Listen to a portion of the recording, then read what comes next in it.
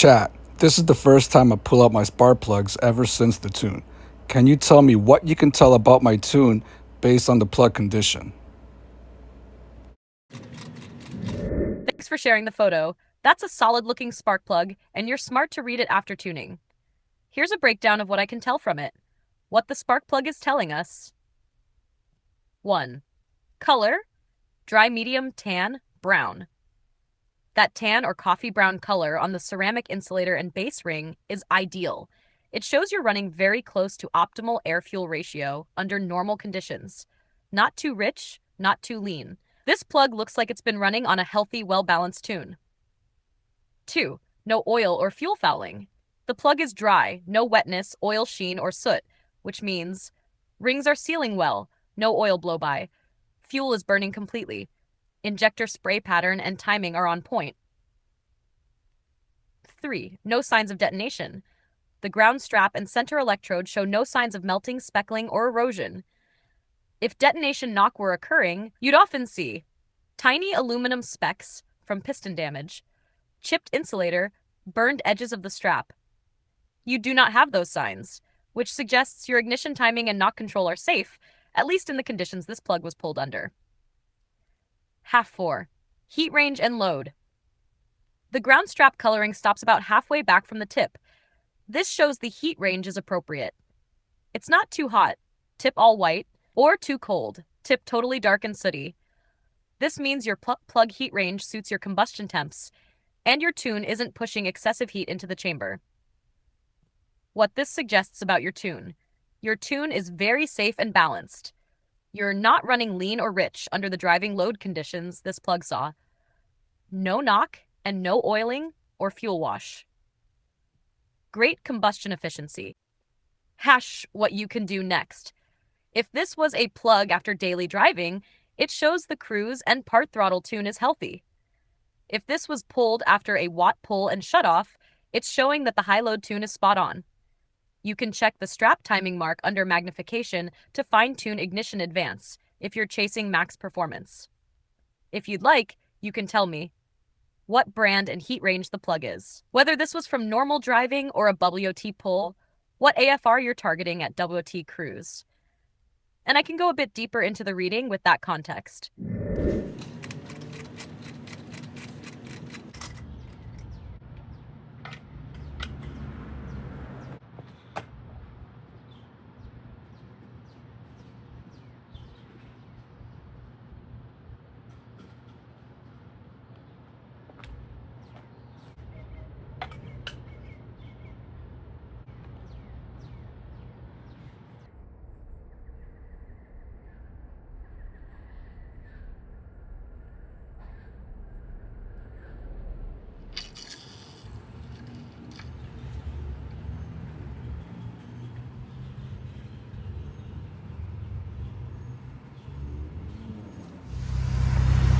Can I get her? She's hot.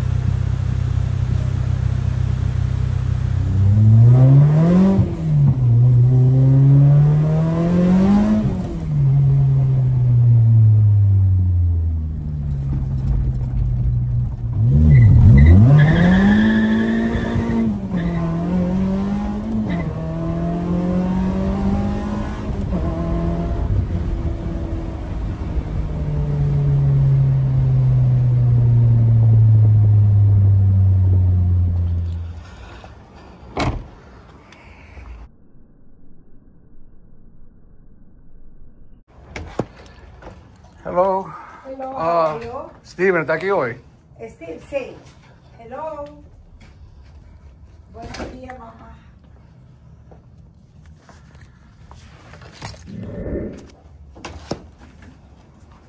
No motorcycle today, no dirt bike. No. Last time I was here, I didn't know how to tune. Right now, I know a lot. Yeah, in a short amount of time, but using CHAT GPT. Yo, Yeah. dude, these wheels are sick. The slipstream, just, Damn. it's a must. Oops, wait, that's the gas. Dude, this thing is beautiful. Appreciate it.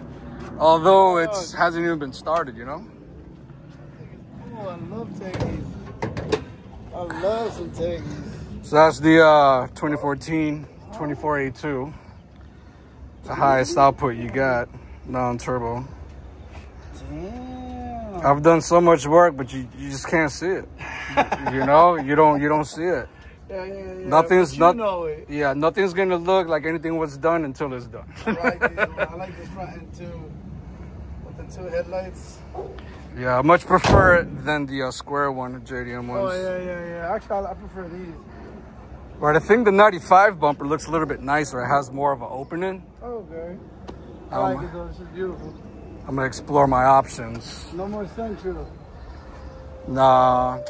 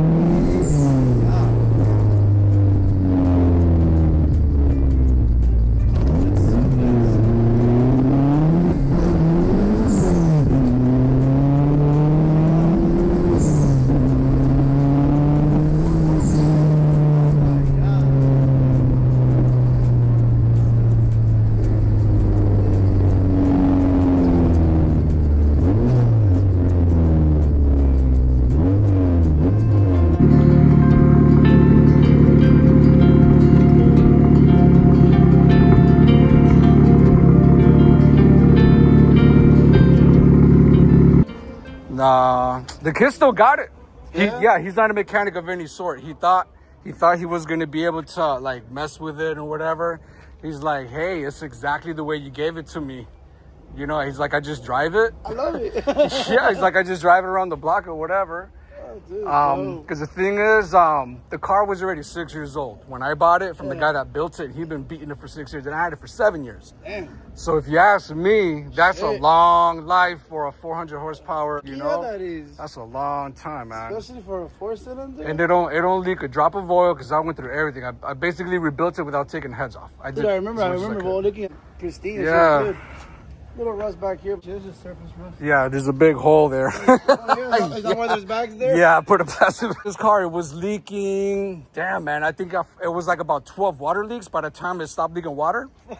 Water was coming in from everywhere. Water was even getting in. You know, like after a while when the paint surface gets a little old in the jams, because the jams don't got that much clear. Yeah. You see the little bit of rust around the well. Once that happens, it hits the metal, it's already dripping from the other side. Yeah. So there's areas where it's not a lot, but you know, you look inside and where you see these the wells that got a little bit of a rust on them. Yeah. You look underneath inside and it's got a little bit of rust as well. So that's how you already know water passes. This thing is dope though. Yeah, man, but there was a lot of stuff the guy didn't tell me, a lot of surprises, but even if he would have had told me, I would have still bought it. I would have just negotiated, you know? Oh yeah, of course. I love a little, hey, dude. But this is as good as it's gonna get, man. To this day, they'll pay top dollar for this. So this one gets compliments all the time, bro. Just non-stop. Breaknecks all the time too. when I had the Nissan, it was flashy. It was drawing a lot of attention, but I didn't get compliments. People hated it. Yeah? They hated it. I guess because it wasn't a very car to do that too, I guess, you know? I painted graphics on it. It was white metallic blue and like a bright orange. Yeah. And it was loud and it had the whole turbo, you know? Okay, nah, this is definitely... You know? This is more relatable. Yeah. People see this, if they didn't have one, they went to school with somebody that did. And they always wanted one. Yeah, I wanted one. Yeah, me too. I wanted one. I always like the EK hatchbacks too. When I was in high school, I was going to Sheridan Votech for auto body and paint. Yeah. And one of the kids that was going there, he didn't even go to my school, but he would drop me off, and he had a green one, which was a GSR. Yes. And we had this Chinese kid named Tom Tom, and you know these people, they come from money, right? Oh, okay. And his parents bought him because he had good grades, so they bought him a hatchback. I think it was an EG's what they want. Okay. And it had the B16, the VTEC one in there. Oh, shit, yeah. And they wanted a race. He goes, yeah, but mine's B20B is GSR. He goes, yeah, but I got the VTEC. You don't know about that VTEC, man. And we came and we raced, and we were head to head, but he just took it. The B16 and the EG, he just took it. When VTEC was a flex. Y'all got VTEC. And that was before tuning and any of that. Yeah. Sheridan Street, going all the way down before you get to like the old movie theater area, which is actually on top. But there's a bridge. Anyway, there's a bridge where it passes the canal. Movico or yeah, something like that. Yeah. Yeah. Well, there's this bridge, and we were doing 90, and nobody let off the gas, and they were still going. And we got to the top of that bridge. We caught just a little bit of air. The tires like Fast and Furious shit over here, guys.